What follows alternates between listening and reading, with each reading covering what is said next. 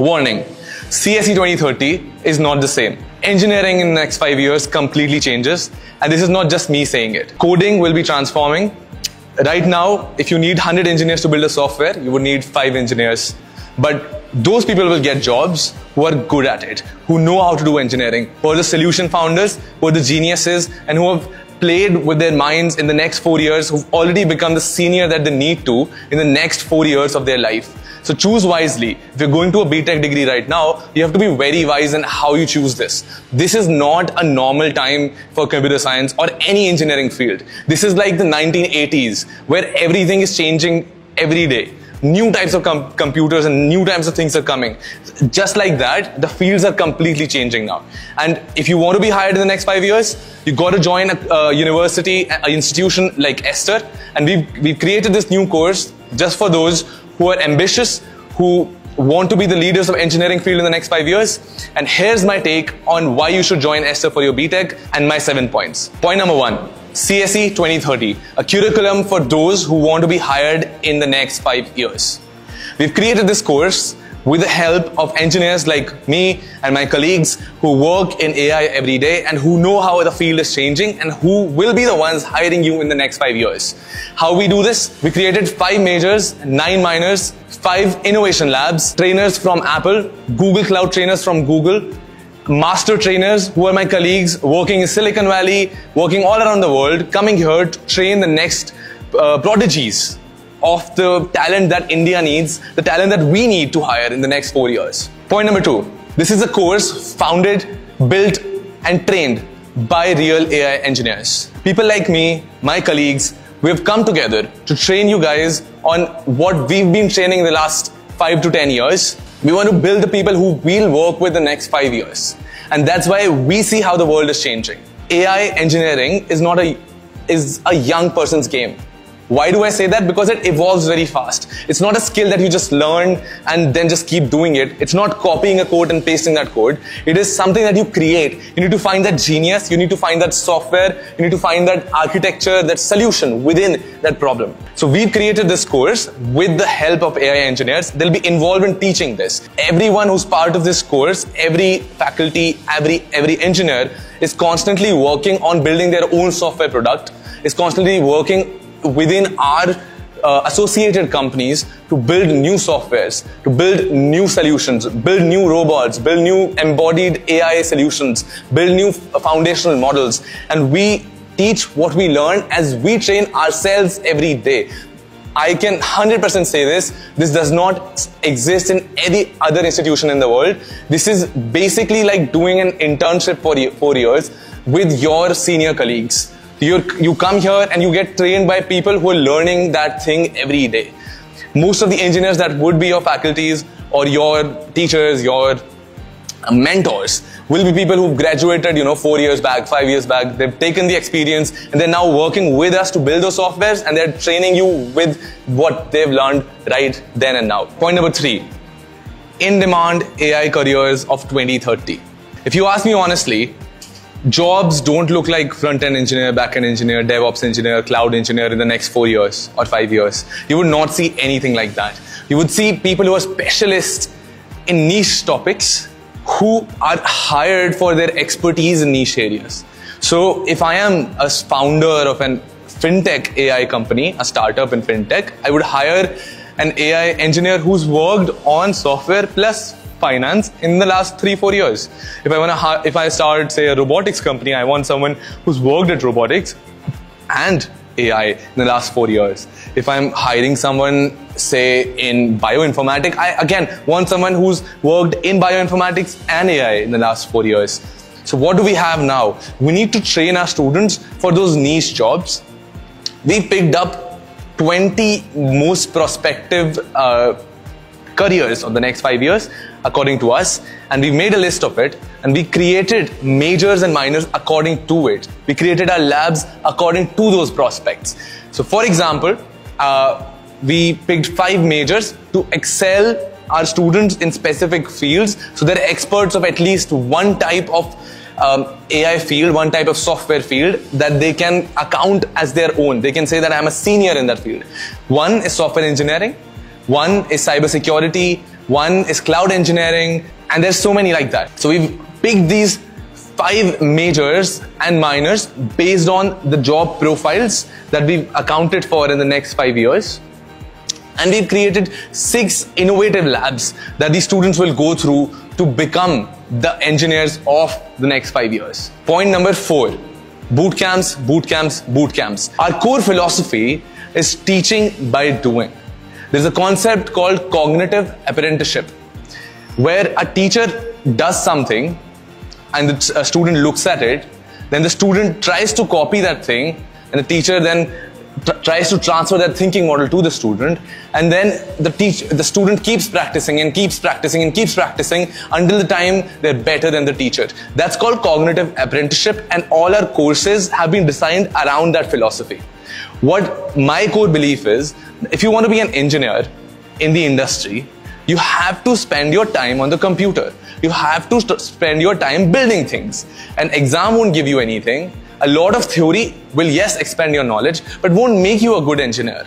A lot of reading books, a lot of reading papers, magazines, nothing will give you as much courage, as much needed, horsepower to build products as you would by actually doing those things. So as an institution, as any institution of engineering, we need to give our students that place within our institutions, within your college, within your degree. And a college, a university, an institution has to give you the space to build things. And that's what we're trying to create. A boot camp is a space where we tell our students to work from 9 to 5 for a month, just trying to build a software, and we grade them on that. We ask them to create their own degree. We ask them to create their own personalized B.Tech of how they want it to be created. If I want to become a fintech AI engineer, I want my student to make that fintech AI software within when they're doing that degree. And if they can do that in a year, and while they're spending that time, I will give them that grade on that. Why would I give them a grade on physics? That doesn't really matter. So you create your own B.Tech degree, and that's what becomes the great B.Tech degree that you will come out of. You make your own degree, you spend time on it. We will grade you on what projects you do, what work you do, how much time you spend on it, how much you interact with us. This is a new way of how engineering should be taught. This is from all of us who went through this B.Tech process. We looked at how things were wrong, and we found that, okay, if I wanted to be an ideal world and create my own university and create my own institution, this is how I would do it. And that's what exactly we did. We created a course by engineers and for engineers. Point number 5, innovation labs of 2030. We've created labs that do not exist anywhere on this planet in an engineering undergraduate college. So we took the experiences of mine, my colleagues, of industrial people who work with us, engineers from Silicon Valley, engineers from New York, engineers from London, who've come together to create this course. And we thought, if what time we spent while doing our PhDs, the labs that we were in, if we could do that exact same time while we were doing our undergraduate itself, we would already be so much senior than before. We would already know so much more. So we created 5 extremely advanced engineering labs that do not exist anywhere else. Number 1, foundational model lab. So all the machine learning, all the engineering and computer science right now has to be based on foundational models. Our students have to know how to build foundational models. Our students have to know how to fine-tune LLM models, how to use them to your advantage, how to use transformer models and put your own data on top of it, how to refine it, how to do feedback, how to do RLHF. And when you know all of that, you'll be able to be an engineer that'll be hired by OpenAI, an engineer that's hired by Google, the next big AI companies. Second, embodied brain lab. Embodied AI is a concept surrounding engineering every day today. You build robots, you build self-driving cars, you build exoskeletons, you build your robot dogs. Everything is done in embodied brain lab, and we use our patented brain technology where we are combining multi-agentic systems. It's a very advanced technology. Very few people in the world and companies in the world know this. This is built in-house by our own engineers, and we're building softwares on top of it. We're building companies on top of this technology, and we'll be teaching our students this while they're here. So you're getting the top 1% knowledge right here within India, within AESTR by Gyanvihar, the knowledge that engineers in Silicon Valley are using today to build applications in Y Combinator. So embodied brain lab. Third, soft brain lab. The same type of technologies used to build the robots, will be used to build the futuristic software robot experiences. If you're building a hospital app, you'd create this ecosystem where I as a customer is attended by an AI robot on a screen, a reception that takes me through this process. Then I meet this doctor, they follow up, they ask me how I am, they follow me, and that's kind of service that only AI can provide. Those are the kind of apps of tomorrow, and that will be built by tomorrow. Tell me any IIT that knows how to build that. Tell me any institution in India that knows if that kind of future exists. We are creating that, that's why we know, and that's what we are teaching our students. Number 4, RISC-V chip design lab. Who will design the future semiconductor chips that the Indian government is pushing so much right now? The semiconductor industry in Delhi and Tamil Nadu, everything is being built around us right now. They need engineers who can build those chips, and they need AI engineers who can train AI to build those chips. And that's what we'll be building in this lab. Number 5, your augmented human lab. The future of how humans will interact with robots. The future of how humans will interact with technologies, covering your vision probes, your holography, your lasers, your design, the UX experience, everything will be done in this lab. So these 5 labs, the innovation labs, are our core and the crux of this course. The students, we believe, if they even go through 2 or 3 of these labs during the next 5 years, 4 years, if they build seniority in these courses, they'll become these senior engineers that we are aiming to make them into. They'll become the engineers that would be the top of the game, the top of the chart, the geniuses that will be hired by the best companies in the world in the next 4 years. Point number 6, AESTR Quality Assurance Outcome. The pathways that we've created out of AESTR are quite straightforward. We're very stringent on what we want out of our students. We want to have that all our students have a positive outcome, because we need to maintain the quality of AESTR by Gyan Bihar. So we give our students 4 of these options. 10% of the top students that we have will be going for 35 LPA jobs. We'll make sure that happens. We'll select our students accordingly.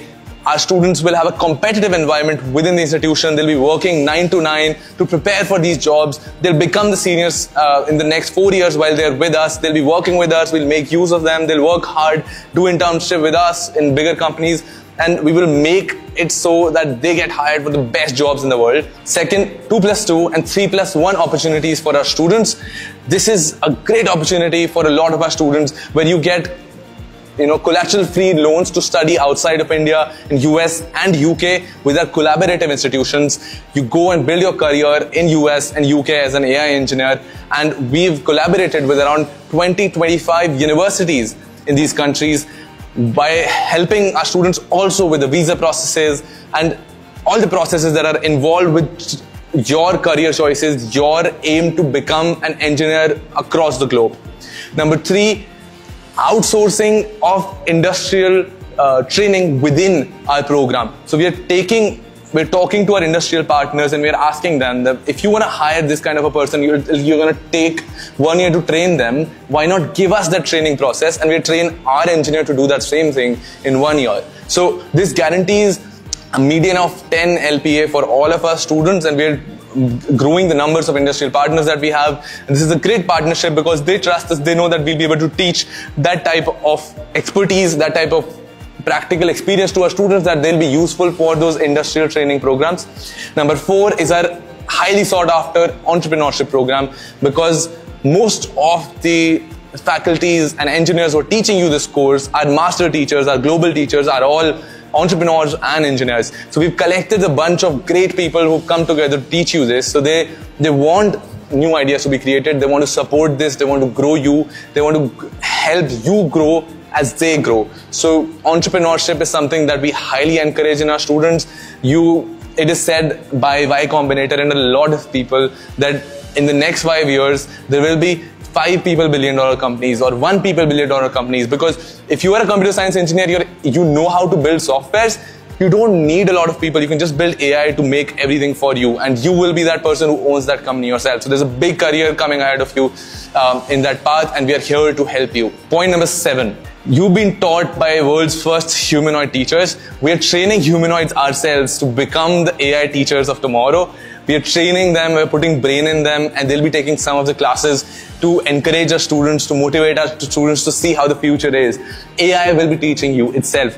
Humanoids will be teaching you itself. So the first institution to do that, we're making these humanoids ourselves and with our partners, and this is one of the most creative things. This shows the crux of this program. This is a program by engineers, and when engineers come to it and when they have their brain on something, when they have their genius on something, they create new things. They want to build things and they want to build you. They want to help you become the next great engineer. These were 7 points of why you should join AESTR for your B.Tech Computer Science program. All we say is, when you choose your B.Tech Computer Science, choose wisely, know things wisely, know how the world is changing the next 5 years, know that the computer science will never be the same again, and you need to be with people who know how it's changing, who are taking you along with them, who know how AI is changing and who are building AI.